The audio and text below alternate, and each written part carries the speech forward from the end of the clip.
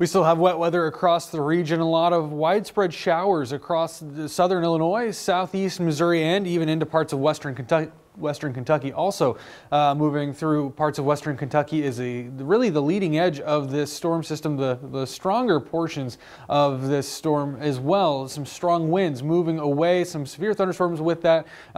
Really a few severe thunderstorms carrying off towards the east. That's moving away from our viewing area. We're still seeing rain behind that though, and we'll continue to see that heavier rain throughout the morning and into the afternoon. We'll likely see that rain start to dissipate into more of a scattered shower chance into the afternoon. We could see a few snowflakes on the back end of this heading into your Saturday evening, but we should see dry weather set in as soon as this evening, and will likely continue to see that dry weather continue over the next several days into the early part of your work week.